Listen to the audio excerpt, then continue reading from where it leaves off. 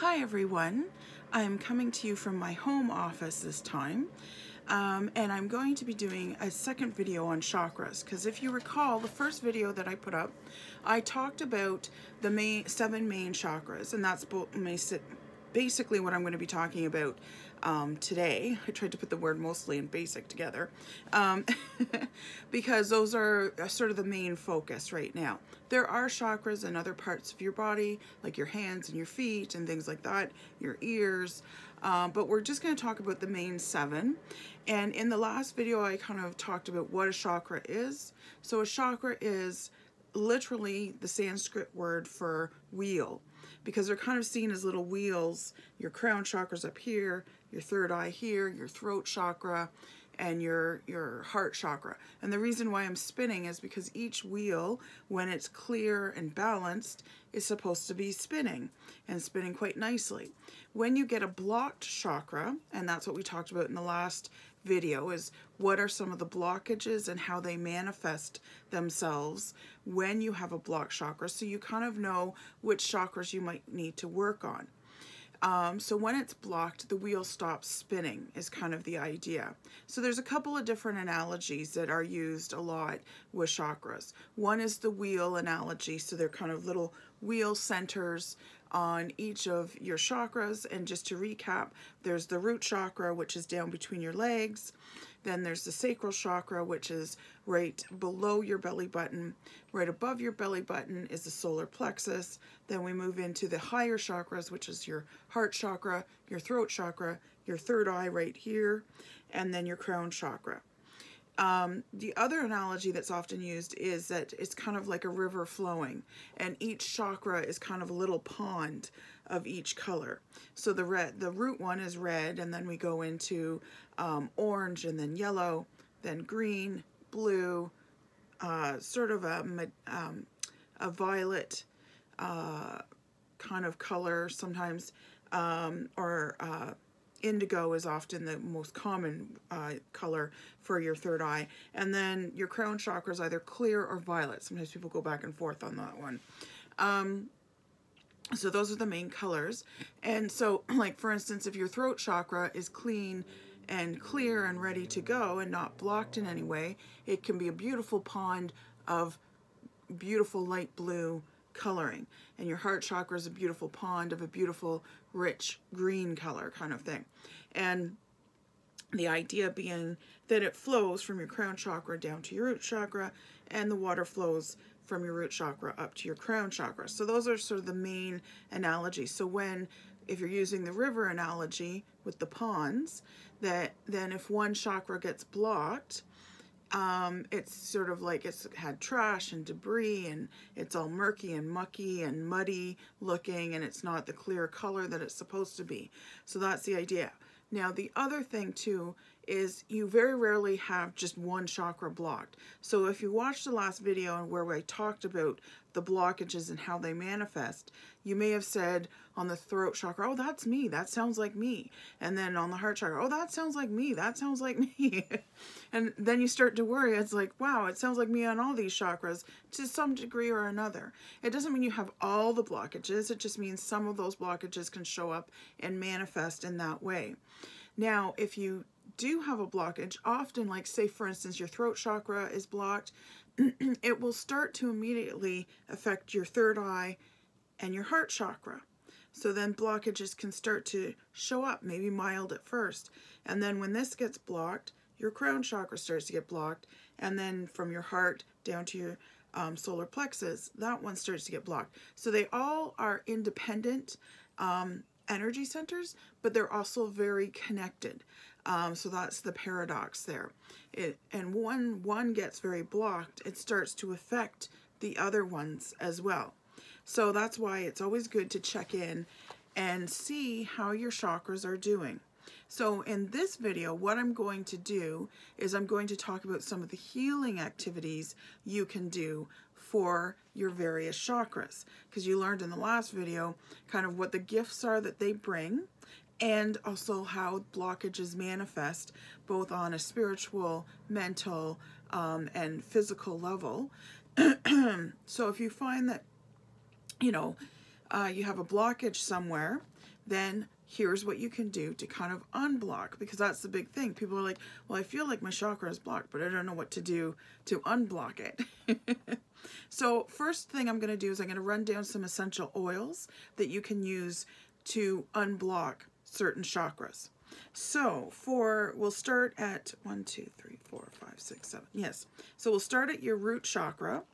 And that is the phrase I am.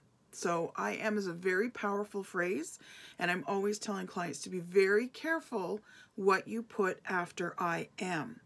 So for instance, if you're saying I am angry, you become anger, because it's very, powerful what you say. When you say I am, you are actually literally bringing that energy into your soul.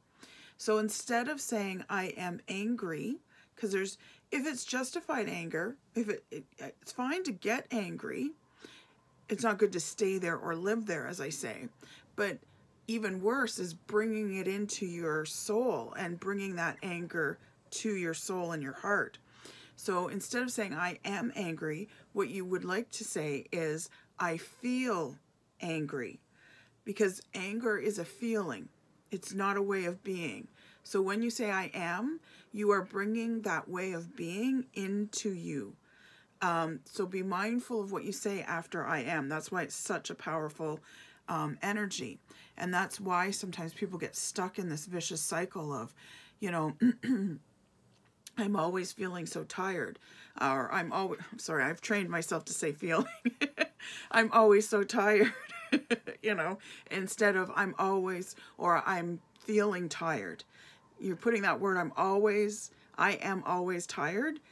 You're creating that energy and you're bringing that tiredness into it, and you're pumping and boosting it up with the word always. Always is a sweeping word, and it has a lot of boost power behind it when you tag it along with the I am phrase. So that's a very powerful phrase. So it's very beneficial to be mindful of what you say after I am. So the essential oil that's really good for the root chakra I am is ylang ylang. I love the smell of that. So that's an essential oil you can incorporate if you're feeling a little like you need some grounding or that sort of thing. Because a lot of times when your root chakra needs work, you're feeling very flighty, you're feeling very flaky, and you can't make decisions and things like that. So when you want to bring some healing to it, you can bring ylang ylang to it. Now the next one up is your sacral chakra, and that's I feel. And that one you want orange or some kind of citrusy kind of essential oil. Very good for that chakra.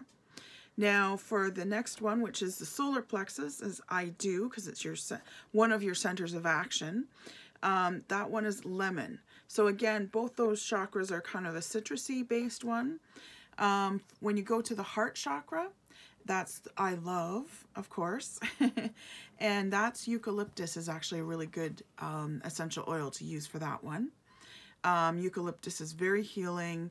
It's great for colds. It opens up the lungs, the respiratory system, that sort of thing. That's why it's associated with the heart, because the heart chakra is not just the heart, it's the lungs and all that sort of system as well.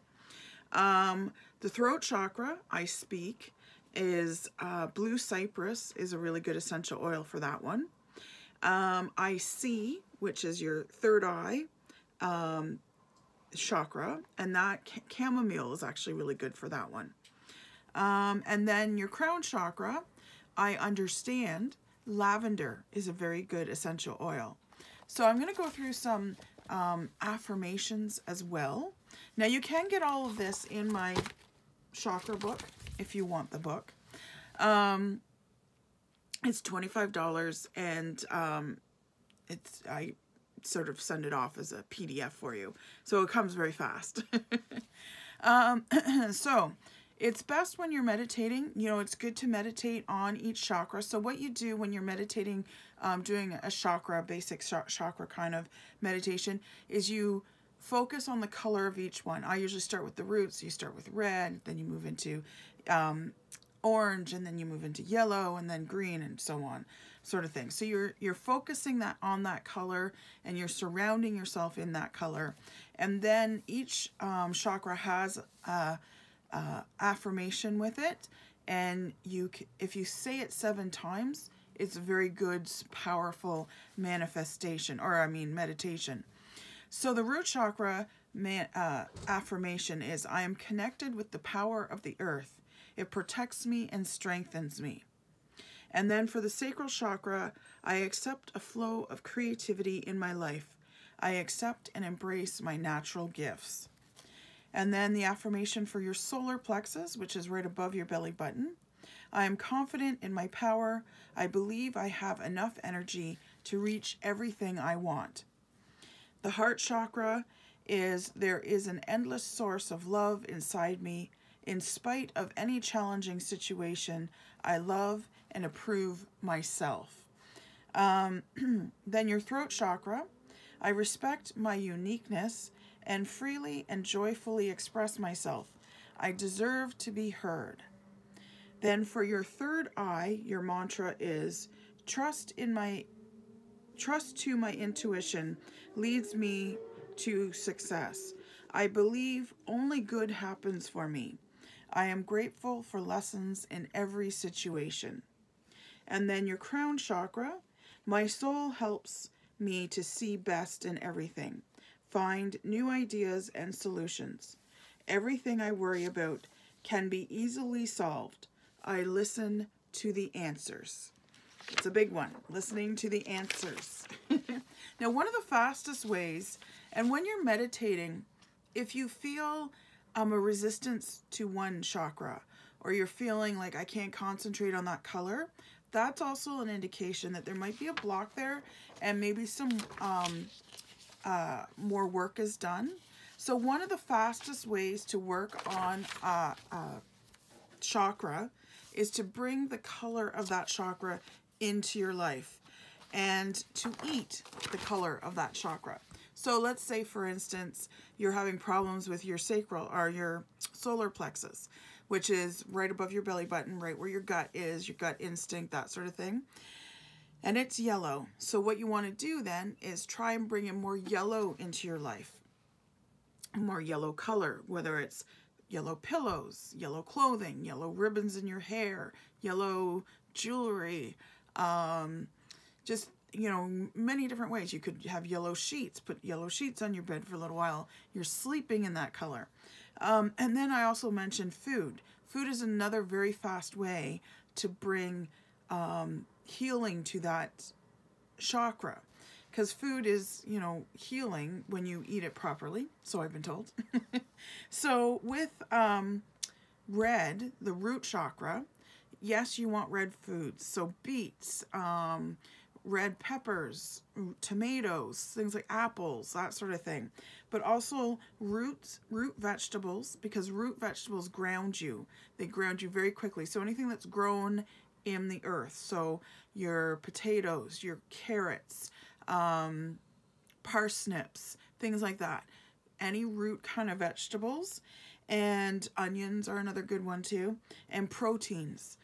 Proteins are very important to bring into your diet when your root chakra needs some work. You might find that your body is also craving some of these foods as well. So with your sacral chakra, yes, orange food. So oranges, orange peppers. I'm just trying to think of orange things. Think of some orange foods. But also liquids. When your sacral chakra is off, it means you need more liquids. Liquids, as far as water, definitely water, but also like oils, healing oils, not dead oils. Okay, so canola and what was the other one? I think vegetable oil are kind of considered dead oils. So you want like things like olive oil, avocado oil, coconut oil, that sort of thing. Those are more living kind of oils. And even if it's just, you know, dipping bread into some olive oil and eating it. Or just, I know some ladies will drink like just a little bit. They're not drinking glasses of olive oil, but they drink it. It's actually really good for your skin. So liquids of any kind. So more soups and things like that, more liquid type soups are required in your diet. For your solar plexus, definitely yellow foods. So yellow beans, bananas, that sort of thing. Think of some yellow peppers, and grains. Grains are actually needed, and good healthy grains. Doesn't mean you can eat bread, doesn't mean go out and buy all the pastries you can find, although I would use that as an excuse, but healthy grains, you know, so bring some oatmeal into your life, have some porridge, you know, that sort of thing. Whole grains brought into your life. Now, flax is a little bit different. You have to grind up flax in order for your body to get the benefits of it. So bring flax into your life, definitely, but that needs to be ground up. But other than that, yeah, like try and bring in like really good whole grain bread if you want bread. There's lots of ways to eat grains. There's quano, I don't think I'm saying that right, but anyways, you know, sort of whole rice, you know, long grain, wild rice, that sort of thing. That's also considered a grain. So look for those grains to come into your life if it's the solar plexus. And it's interesting because rice is actually very good for your tummy to settle it down. It works on my dogs every time they have diarrhea. I make them a pot of rice.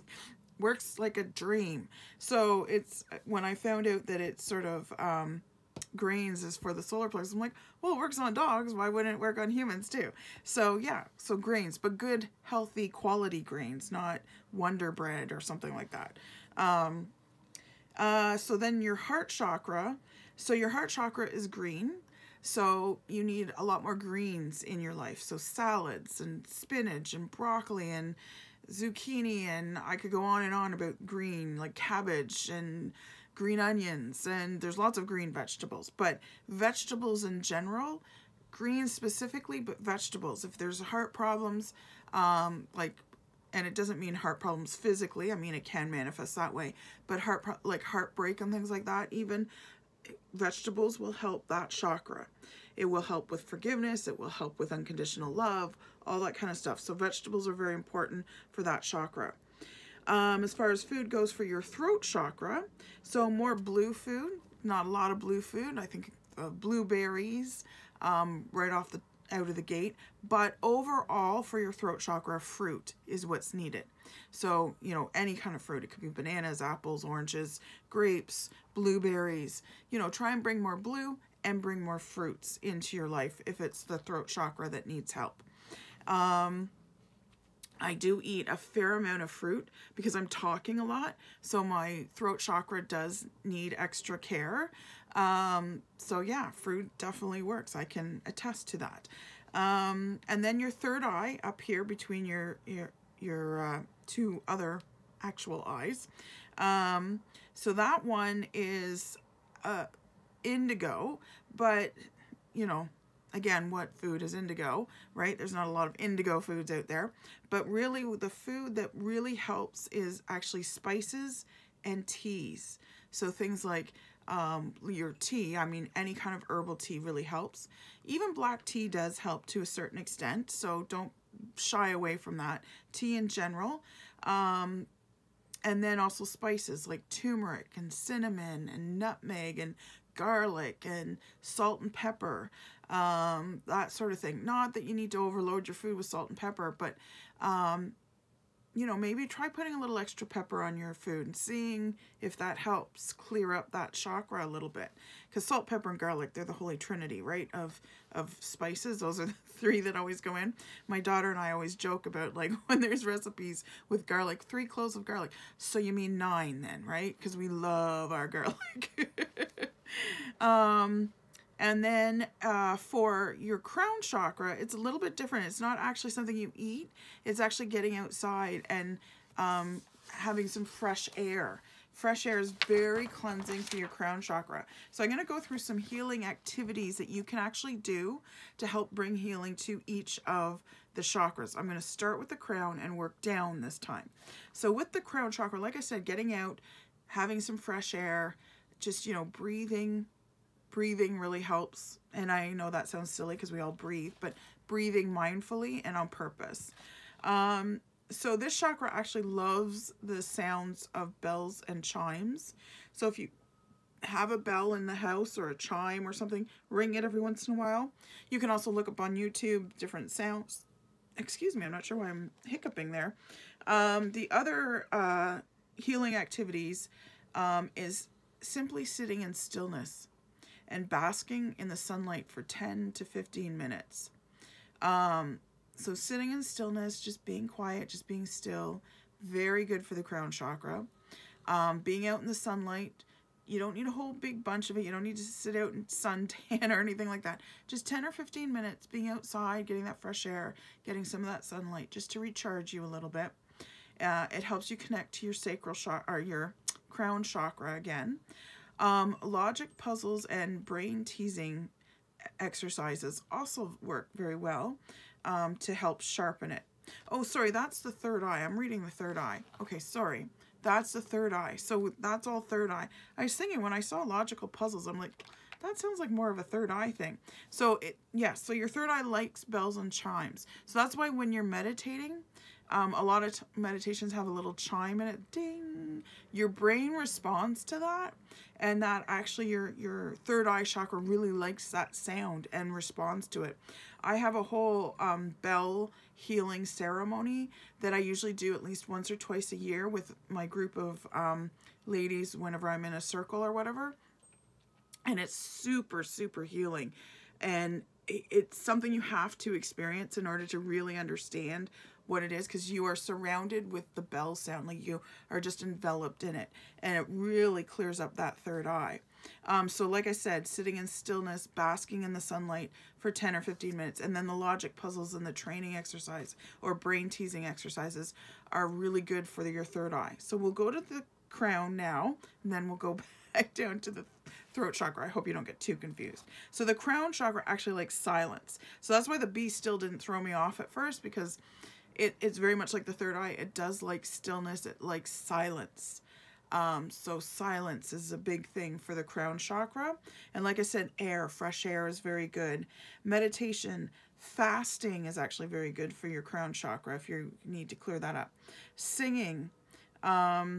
Singing is very good, especially spiritually uplifting kind of songs. Prayer and chanting is very good for the crown chakra as well.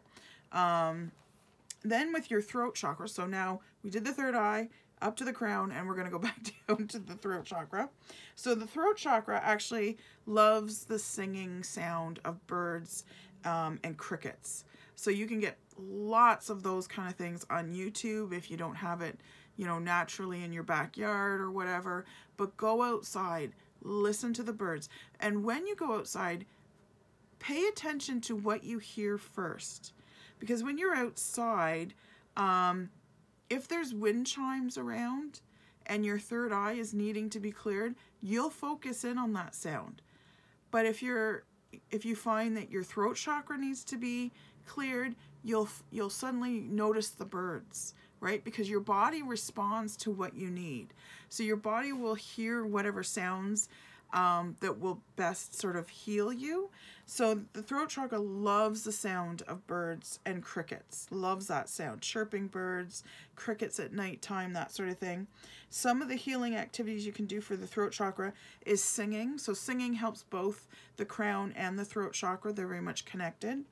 Writing a letter, whether it gets mailed to the person or not. This is a very common kind of psychological activity that a lot of psychiatrists and psychologists employ, of writing a letter of how you really feel, or writing a letter of forgiveness or whatever to someone, or how that person made you feel, or why you're angry with them, or whatever it might be. Writing a letter can be very therapeutic, and it's very good for your throat chakra because it gets your words out, right?